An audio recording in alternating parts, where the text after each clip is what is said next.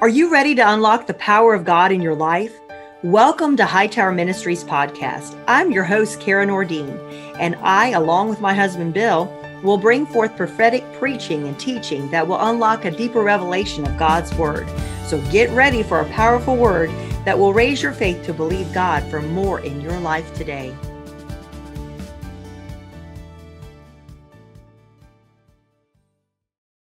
Hello and welcome to Greater Glory. I'm Cara. And I'm Bill. And we're Hightower Ministries, and we are looking forward to all that the Lord is going to do through this word today, all over the world. Amen. Amen. And don't forget, share this right now. Share it on Messenger. Share it in your timelines, please. That's right. Let everybody know. So we look at the scripture that we just read in Genesis chapter 3, and we break down the many different things that God is wanting us to see. And there's an apparent assumption that Adam and his wife, Eve, walked with God in the cool of the day on a regular basis, if not every day. So the scripture says that they heard the sound of the Lord God walking. So we understand that the fact that they recognized the sound that God made entering in the garden was a normal occurrence for both Adam and Eve to experience. Amen. You know, we can really recognize the Lord speaking to us if we spend time with him every day. Absolutely. And that's how we hear his voice and really recognize that God is speaking to us. Yeah. We have to work on that relationship with the Lord. Amen. Amen. So, you know, it must have been an amazing time to walk in such a wonderfully beautiful place as the Garden of Eden, with the creator of all things in heaven and on earth. Amen. God in all his glory and majesty, walking with his creation and communing with them and explaining to them the plans he has for them. Amen. Amen. What a treasure that they had been being able to have such an innocence and a sinless and peace in their lives. Amen. It was such a treasure for them. And oh, what would they have done differently if they had only known what lied ahead of their decision to disobey the command of God? How much differently things would have been to see Adam take a stand against the serpent known as the devil. It's so true. Come on. He had total dominion over all things on earth. That's what the Bible says. He had dominion. He had the ability to take control of the situation and render the serpent powerless with his words. He could have cast the devil out of that garden. Adam should have spoken up and protected his mate and his dominion. That's right. Amen. But instead, he went against the Lord God's command. Amen. In Genesis 2:16 and 17, it says, "And the Lord God commanded the man, saying, Of every tree of the garden thou mayest freely eat, but of the tree of the knowledge of good and evil thou shalt not eat of it. For in the day that thou eatest thereof, thou shalt surely die." And he meant dying spiritually. That's right. Absolutely. So separated from the relationship that he so enjoyed having with God. That's right. Amen. So why did Adam go against what the Lord God commanded him not to do? God had given everything on earth to Adam. He was told there was one tree out of all the trees and all that was in the garden to not touch or eat of the fruit. How much different would it be if the command to not eat of that one tree would have been obeyed? Yes. We will never know. Come on. But God, he already had a redemption plan. Amen. Yes, he did. Come on. We need to have an understanding that we too can have that garden experience that Adam and Eve experienced. Through the shed blood of the Lord Jesus Christ, we're able to walk in the garden with God anytime we want to. He gave us that. That's so right. Wonderful through Jesus Christ. We can call on God any time of day, and he will answer. Amen. He's waiting and walking and speaking every hour of the day. And we need to enter the garden of his presence. That's right. And commune with him. Amen. Come on, that's on us to do. He's already there. He's waiting on us. We have to have an ear to hear. Come on. Come on. And because he's always speaking. That's right. God is always moving forward, but we have to be able to hear him. And the only way we understand how to hear him is through that intimacy and seeking him, and you learn how he speaks. Amen. You know, it's in the cool of the day that God will speak to us and share with us his plans for our lives. It's in the cool of the day that our hearts are open and our spiritual ears are open and our spiritual eyes are open, that will allow us to know the answers to the questions we have been asking God about and interceding over. It's in the garden. Amen. It's in the garden that we will find ourselves and find God's purpose for us. It's in the garden experience that you will find your breakthrough moment. It's in the garden experience that will strengthen you in your weakness as you lean on the Lord. Amen. It's that experience. It's the kingdom of heaven. That's right. That's in us. Yes. And he's in us. Amen. Amen. Amen. Proverbs 3:1-6 says, "My son, forget not my law, but let thy heart keep my commandments. For length of days and long life and peace shall they add to thee." That's right. And it says, "Let not mercy and truth forsake thee. Bind them about thy neck and write them upon the tablet of your heart." Put God's word in your heart. Yeah. Amen. He writes his word on your heart as you meditate on his word. Amen. It says, so shall thou find favor and good understanding in the sight of God and man. Trust in the Lord with all thy heart, and lean not unto thy own understanding. In all thy ways acknowledge him, and he shall direct thy paths. Come on. Amen. Amen. It's in the garden. Come on, say with me right now. It's in the garden. It's in the garden. Yes. Yes. Every decision you will ever make should be made with the understanding that the most precious place you possess is your place in the garden. It's in the kingdom of heaven. Come on. It's that kingdom realm. Yes, because we can easily go from our Garden of Eden to the garden of decision that can remove us from walking in the cool of the day in that beautiful garden with God. That's right. We see over and over through the Bible that when someone is in the garden of decision, it can alter the course of their life and the generations to come as well. The greatest of these decisions was made by Adam and Eve, and their decision to disobey God brought sin into the world. With that one decision, the entire plan of God that he intended changed from one of peace and beauty to one of death and the curse on the earth outside of his covenant blessing. You know, scripture says that Adam and Eve hid themselves from the presence of the Lord amongst the trees in the garden. How quickly things changed for them. And we see in the previous verse. Genesis 3:7, it says, "And the eyes of them both were opened, and they knew that they were naked. And they sewed fig leaves together and made themselves aprons." So they began to see through the eyes of sin and recognize their own nakedness, and they were ashamed of their nakedness. They lost God consciousness and gained self-consciousness. They lost the power to do good and gained the power to do evil.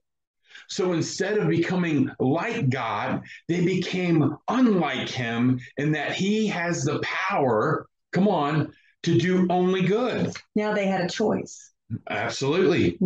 Adam lost that glorious sinlessness and innocent looking countenance comparable to that of Elohim. Come on, are you seeing that? What he lost, what we all lost, one decision. Are you seeing the picture that the Bible is relating to the actions of our decisions? How a good decision will keep us in the garden and an evil decision will remove us from the garden? One decision allows our eyes of understanding to be enlightened to one degree of sinlessness, or to another degree of sinfulness, Mm. both leading us either toward God or away from God. It's so important to protect your garden existence. That's right. From the things that would tear you away from God. That's why it's so important to read your Bible. That's right. Come on. That way, when you are faced with a decision, you'll have the Word of God to back you up and help you.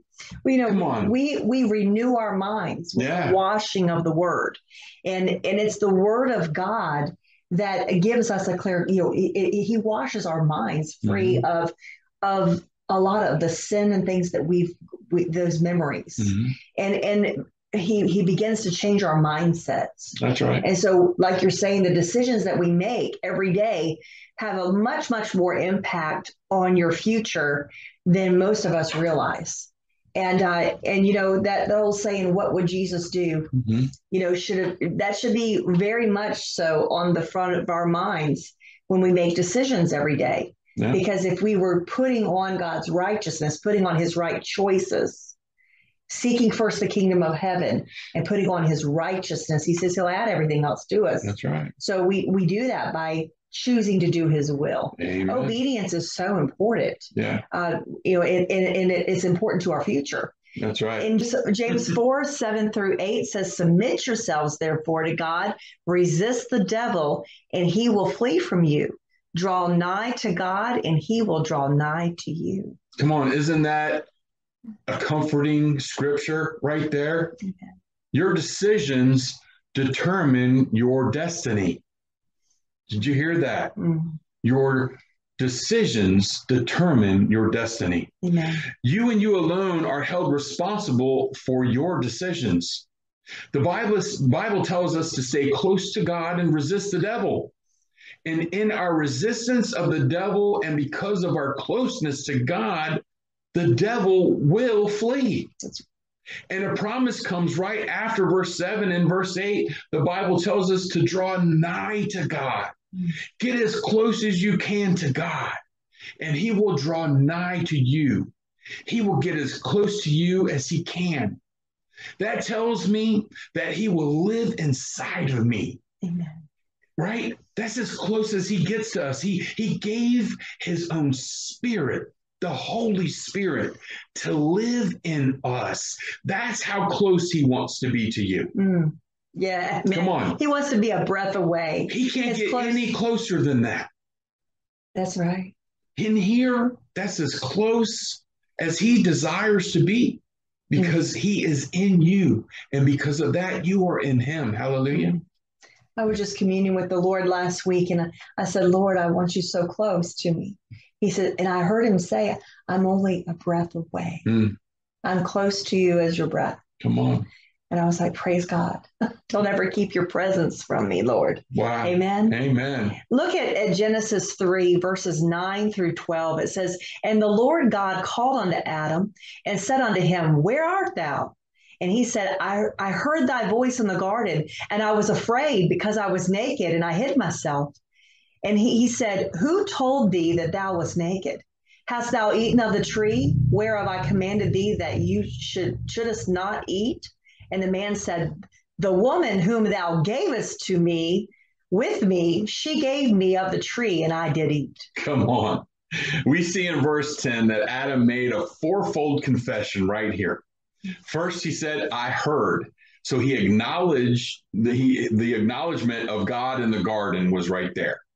Secondly, he said, "I was afraid." So guilt was discovered by Adam. And then thirdly, "I was naked." The effect of sin was entering Adam. And fourth, "I hid myself." That is the result of guilt that Adam had felt.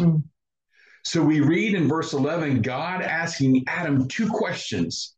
First, who told you that you were naked? And second, hast thou eaten of the tree whereof I commanded thee that thou shouldest not eat? Come on, when confronted with these questions, the natural instinct of man came into play immediately.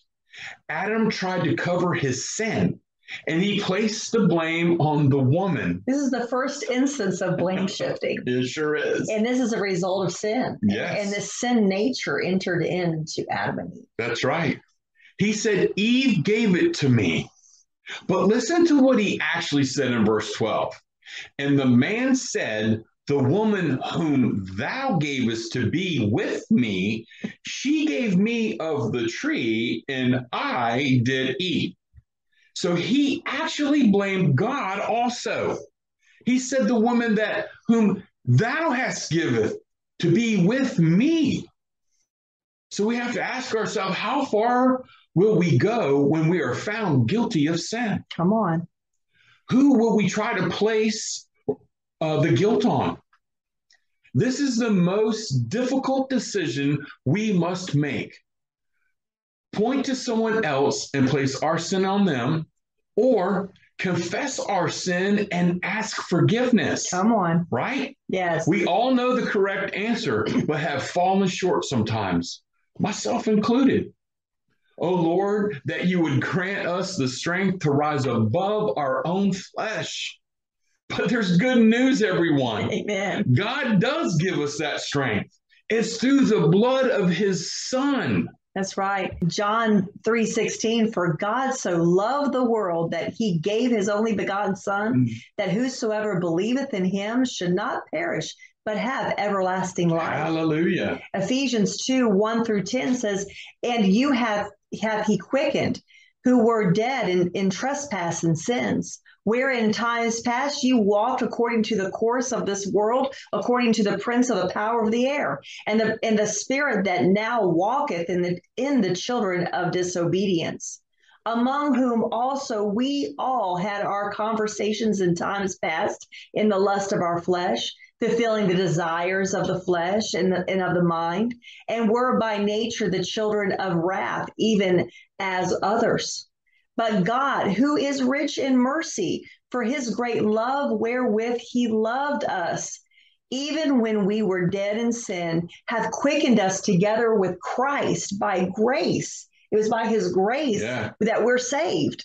And he hath raised us up together and made us sit together in heavenly places in Christ Jesus, that in the ages to come he might show the exceedingly riches of his grace and his kindness toward us through Christ Jesus. For by grace ye are saved through faith. We're saved by faith in the finished work of the cross. Mm-hmm. We're saved by faith, and that not of ourselves. It's not of ourselves. It's not anything we can do. Amen. It is the gift of God, not of works. We can't cause ourselves to be saved. We need the grace of God, lest any man should boast. For we are the workmanship created in Christ Jesus unto good works, which God hath before ordained that we should walk in them. Hallelujah. Come on. You know, when you're standing in the garden of decision, you must identify the surrounding circumstances. That means use your spiritual discernment to make sure you stay away from any trap the devil will throw at you to get you into a compromising situation. You got to make sure you use the 9 fruits of the Spirit as your guide. Amen. Well, you know, God, the Holy Spirit will help us through the gift of discerning of spirits and through the 9 gifts of the Spirit. And, you know, that a lot of people call that their knower, right? Mm-hmm. It's you're leaning on the Spirit of the Lord. Amen. Galatians 5:22 says, but the fruit of the Spirit, this is the fruits of the Spirit in us that we're shining forth to the world. But the fruit of the Spirit is love, joy, peace. And this is peace that only God can give. This is the joy found is given to us by the Holy Spirit. You know, it's love, joy, peace, long suffering, gentleness, goodness, faith, meekness, temperance, which that means self-control. Against such there is no law. At the end of the verse of this scripture, it says something quite interesting. So what does it mean when it says against such there is no law? It means that no law can condemn anyone with the fruit of the Spirit. Did you hear that? If you've got the fruit of the Spirit in you, come on. you can't be condemned, because law only condemns sin, not righteousness. So as long as you live by and possess the fruits of the Spirit, you will avoid the entrapment of the devil. And in turn, you will remain in the garden, walking in the cool of the day with God. That's right. Amen. Come on, the Garden of Eden was sealed off from Adam, as well as the river of life that flowed from the garden because of the fall of man into sin. And the book of Revelation tells us that. Yes, in chapter 22, 1-5, it says, and he showed me a pure river of water, the water of life, clear as crystal, proceeding out of the throne of God and of the Lamb. This is in Revelation. This is precious. This is so wonderful. In the midst of the street of it, and on either side of the river was there the tree of life, which bare 12 manner of fruits, and yielded her fruit every month. And the leaves of the tree were for the healing of the nations. And there shall be no more curse, but the throne of God and of the Lamb shall be in it, and his servants shall serve him. And they shall see his face, and his name shall be in their foreheads, and there shall be no night there. They need no candle, neither light of the sun, for the Lord God giveth them light, and they shall reign forever and ever. Come on. So God's promises to all Christians is a new Jerusalem will be built here on earth, right? And there will be a new Garden of Eden created, flowing from his throne, the word of God says. That's right. And we will reign with him forever. Come on. Hallelujah. But until that glorious day, when we enter into the new Jerusalem and the new garden, we must preserve the garden that Jesus paid for us to have here now. He paid for our sin with his precious blood. His life he gave freely that we may be reconciled with God the Father. So stay in the garden and resist the temptations of the devil. Remember the covenant blessings that God made with us in Deuteronomy 28, 1-14 are yours. That's right. They're mine. They're ours, right? They are the fruit on every tree in the garden that God gave for us to enjoy. Come on, and they'll be multiplied unto us. They are the promises of increase and prosperity. They are the protection from all enemies, great and small. They are health and long life. If we walk in the commandments and statutes that we were given for us to obey, our garden will be protected. That's right.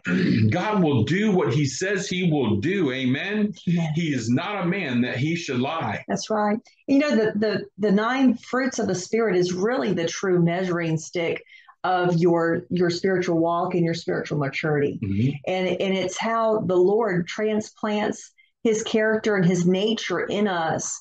And those fruits of the Spirit grow up in us by faith, by reading the word of God, by hearing the word, by prayer and in intimacy with the Lord, spending time with him. God waters that garden. Yes, he does. And he grows those fruits of the Spirit. And when those fruits of the Spirit, the more that they grow up in us, the more that we look like the image of Christ to the world. Amen. You may be the only Jesus that someone ever sees. That's very true. I mean, until they go to eternity, and so it matters how we conduct ourselves, and it really is our highest calling. It's not how much anointing flows through you.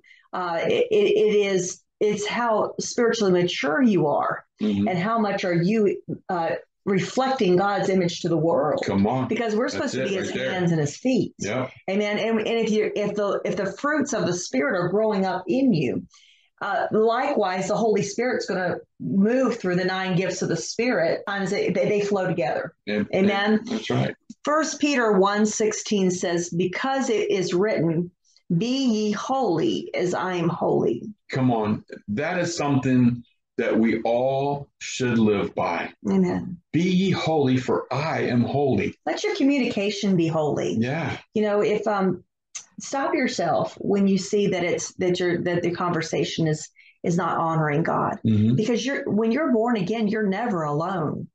You're never alone. That's right. And when you put yourself in situations where you're saying something maybe you shouldn't say, God is in you. That's right. So you're causing him to hear everything that you're saying, and you're causing him to see everything that you're seeing. Watching.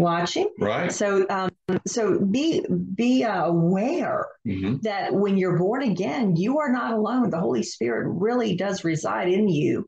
And he doesn't check out and leave when you leave the church house on Sunday, and then you got the rest of the week and he's not in you. That's not the way it works. No. He's always in you. He's always there. He says, I'll never leave you or forsake you. That's right. That means I'll never physically leave you, and I'll never turn my heart away from you. Even if you fall, even if you do things you're not supposed to do, be quick to repent. Yeah. God, he forgives. He is the God of second chances. Oh, and third and fourth and thousands and thousands of chances.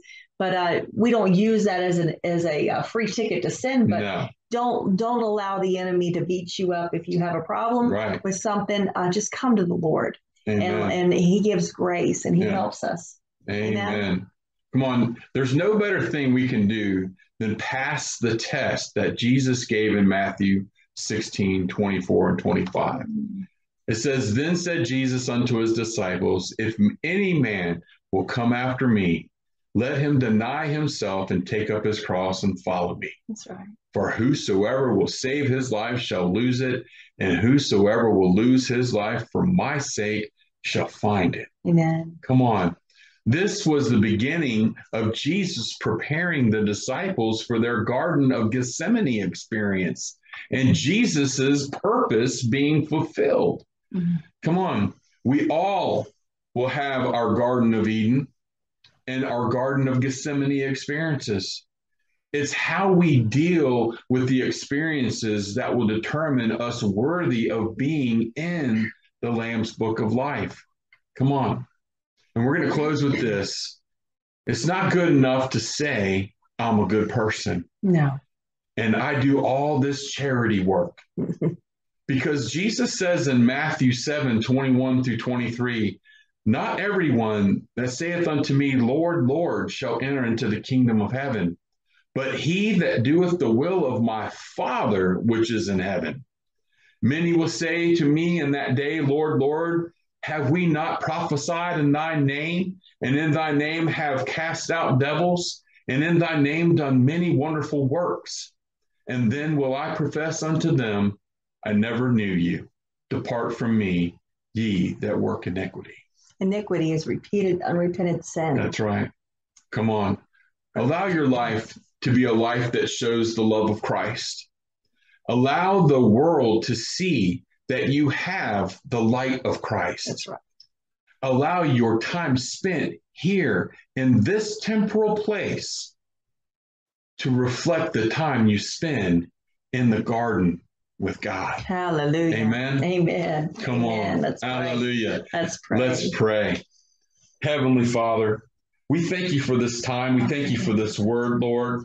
And Father, we just ask that we are given the ability to reflect on our own garden walk. Father, allow us to correct the things that need to be corrected. Father, and allow us to build on strength on the things that we already have so that we can have an even closer walk with you, Lord. Father, we thank you for this time, God, that we are able to have this word go forth, Lord, and touch the hearts of those, Lord God, that need to hear these things so that they can course correct. Father God, we ask that you touch each and every listener, each and every watcher of this broadcast, Father God. Touch them right where they are, Father God. Heal them if they need a healing, Father. Touch them, Father, and God, work on their hearts, Lord God. Father, allow them to see what they're doing right and what they need to change, Lord, so that they can have that walk with you. So we thank you, Father God, that you are a God that healeth. You are a God that loveth, and you've done it over and over for every one of us, Lord. Thank you. So we say, God, do it again for those that are here with us tonight. Father, we thank you and we pray these things in the Lord Jesus Christ's name. Amen. Amen and amen. Amen. Hallelujah. Well, we thank you for joining us here at Hightower Ministries International for our Greater Glory broadcast. And we hope that this show has edified and encouraged you in the Lord. We ask you to reach out to us and share your comments. We want to hear from you. If you have a prayer request, you can send that to PrayerRequests@hightowerministries.org. That's right. Get connected by registering with us on our website, and you'll receive a free download at hightowerministry.org. And prayerfully consider becoming a partner with Hightower Ministries. This ministry needs your support and is good ground to sow into as we are reaching the world with the gospel of the Lord Jesus Christ. Yes, and it's simple to do right on our website. You can go to our donate page month and become a partner. And any amount will help this ministry. So we encourage you to do that. Amen. We ask you also to don't miss our shows on Facebook. Look us up on Facebook. Stay connected with our Facebook page, like it, and share it out with your friends. We have Greater Glory shows that go out. It's prophetic teaching and preaching every Sunday morning at 9 a.m. and also at 7 p.m. Eastern Standard Time. And on Wednesday evenings also at 7 p.m. Eastern Standard Time. And we also have Testimony Tuesdays every Tuesday evening at 7 p.m. We go live. Many times we have a guest. We have prophets and apostles, a lot of people in the fivefold ministry that will come on and help to minister the gospel and share their testimony. Amen. Absolutely. And while you're online, look us up on YouTube at Hightower Ministries International and subscribe and hit that bell so you don't miss a show. Amen. Come on. And you can take us on the go by downloading our free podcast at Hightower Ministries Podcast. And you can find us on Spotify, Apple Podcasts, iTunes and Audible, or WDNshows.com, or wherever you listen to your podcasts. And pastors, we're available for your conferences and guest ministry schedule. So contact us at bookings@hightowerministry.org. Amen. So thank you for joining us today. Don't forget to share this message with your friends and on your timelines. And until next time, be blessed. Be blessed. Thank you for listening to the Hightower Ministries podcast. Our shows are broadcast each week on Tuesday, Wednesday, and Thursday.